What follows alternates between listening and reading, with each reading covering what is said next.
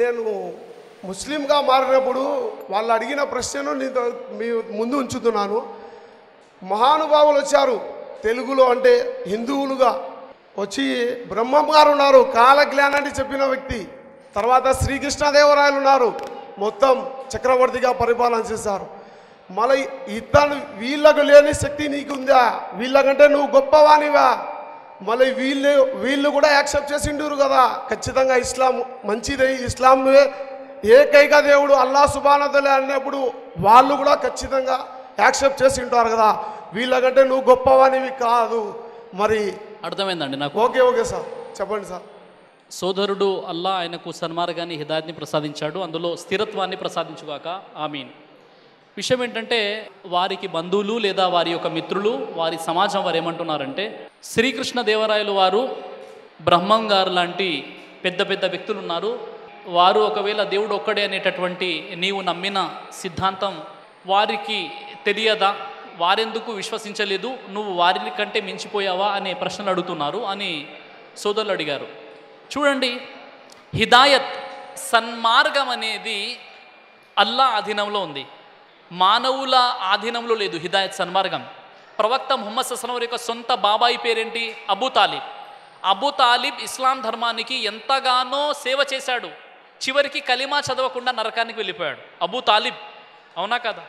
అలాగే శ్రీకృష్ణదేవరాయలు తర్వాత బ్రహ్మం గారు 400 సంవత్సరాల క్రితం వచ్చారు, కానీ ముహమ్మద్ సల్లల్లాహు అలైహి వసల్లం వారు 1400 సంవత్సరాల క్రితం వచ్చారు.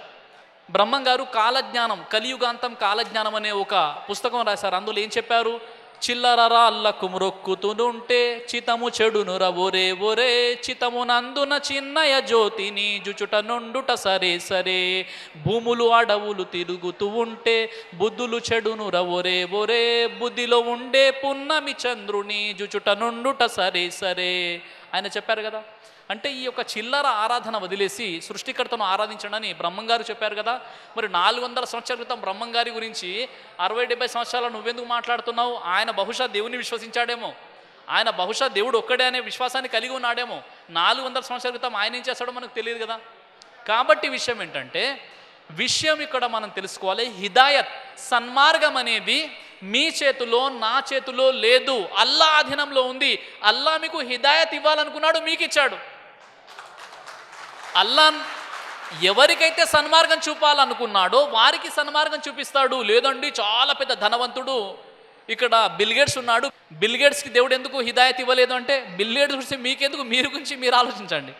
అల్లా సుబ్హానహు వ తఆలాకి ధనము, పలుకుబడి ఇవన్నీ అల్లాతో సంబంధం లేదు. అల్లా అంటున్నాడు, నేను కోరుకున్న వారికి రాజ్యాధికారం ఇచ్చేస్తాను, నేను కాదు అన్న వారిని పరాభావం చేసేస్తాను. విజయము, పరాభావము ఇవన్నీ కూడా నా అధీనంలో ఉన్నాయి. నేను ఎవరికి ఎంత కావాలంటే అంత ఇస్తాను. నేను కోరుకున్న వారికి మగ సంతానాన్ని ఇస్తాను, నేను కోరుకున్న వారికి మగ ఆడ సంతానాన్ని కల్పిస్తాను, నేను కోరుకునే వారికి అసలు సంతానమే ఇవ్వను అల్లా అన్నాడు. కాబట్టి హిదాయత్ సన్మార్గం అనేది అది అల్లా అధీనంలో ఉంది. అల్లా ఎవరికి ఇవ్వాలో వారికి ఇస్తాడు. చెప్పే ప్రయత్నం మనం చేయాలి. అబూ హురైరా రదియల్లాహు అన్హు వారు ఉన్నారు, ఆమె అమ్మగారు ఎప్పుడు కూడా ముహమ్మద్ సల్లల్లాహు అలైహి వసల్లం దూషించేది, తిడుతూ ఉండేది. అబూ హురైరా రదియల్లాహు అన్హు వారు దాదాపుగా 2000కు పైగా హదీసులు ఉల్లేఖించారు. వారి యొక్క తల్లి ఎప్పుడు కూడా ప్రవక్త వారిని దూషిస్తూ ఉండేది. ఒకరోజు చాలా ఆయన తట్టుకోలేక ప్రవక్త వారి దగ్గరికి వెళ్ళిపోయారు. ఓ ప్రవక్త, ఇక నాతో అవ్వదు, నా తల్లి మిమ్మల్ని దూషిస్తుందని చెప్పగానే నా తల్లి కోసం మీరు దువా చేయండి అంటే ప్రవక్త ముహమ్మద్ సల్లల్లాహు అలైహి వసల్లం వారు 2 చేతులు పైకెత్తి చాలా కడు దీనంగా అల్లాతో వేడుకున్నారు. తర్వాత అబూ హురైరా వారు ఇంటికి వెళ్ళగానే తలుపు తట్టగానే అక్కడ గుసూలు చేస్తున్నటువంటి నీళ్ళ శబ్దం వినిపించింది. డోర్ తలుపు తెరగానే ఆగు ఆగు నేను గుసూలు చేస్తున్నానని, తర్వాత ఆమె తలుపు తీసి బయటికి వచ్చేసి, నేను విశ్వసిస్తున్నాను ముహమ్మద్ ప్రవక్తని, ప్రవక్తగా అల్లా ఒక్కడే అని, లా ఇలాహా ఇల్లల్లాహ్ ముహమ్మద్ రసూలుల్లాహ్ కలిమా చదివారు. ప్రవక్త వారి దువా వల్ల, ప్రార్థన వల్ల మనమేం చేయాలి? చిత్తశుద్ధిగా ప్రయత్నం చేయాలి, ప్రజల్ని సన్మార్గం వైపునకు పిలిచే ప్రయత్నం చేయాలి. రెండోది ఏంటి? దువా చేయాలి. ఇక హిదాయత్ అనేది అల్లా ఎవరికి ఇవ్వాలో వారికి ఇస్తాడు. నా వాక్చాతుర్యం కారణంగా హిదాయతులకు ఎవరు రారు, అలా అనుకుంటే షిర్క్ అయిపోతుంది. అల్లా నాకు చెప్పే సలాయత్ శక్తినిచ్చాడు, లేదంటే ఒక 5 నిమిషాలు కూడా ఇక్కడ మాట్లాడలేను. నేను జీరో కంటే తక్కువ స్థానం. నాకు సన్మార్గాన్ని ప్రసాదించి నాకు ఎవరైతే జ్ఞానాన్ని ఇచ్చాడో ఆ దేవుడు గొప్పవాడు. ఆ దేవుడు అనుకుంటే మిమ్మల్ని ఇక్కడ నిలబెడతాడు, నన్ను అక్కడ నిలబెడతాడు, అవునా కదా? కాబట్టి సర్వ పొగడతలు, సకల స్థుతులు సకల ప్రశంసలు, సకల ఆరాధన ఉపాసన రీతులన్నీ కూడా సకల లోకాల సృష్టికర్తనటువంటి అల్లాహకు మాత్రమే శోభిస్తాయి.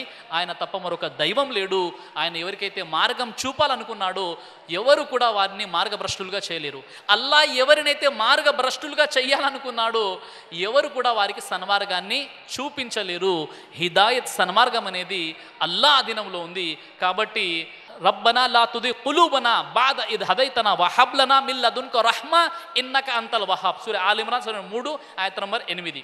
ప్రవక్త వారు ప్రతిరోజు దువా చేసేవారు, వల్ల సన్మార్గాన్ని చూపించిన తర్వాత వక్ర మార్గం వైపునకు మా బుద్ధిని ప్రేరేపించకు, ఇందులో స్థిరత్వాన్ని ఇస్తెఖామత్ని ప్రసాదించండి.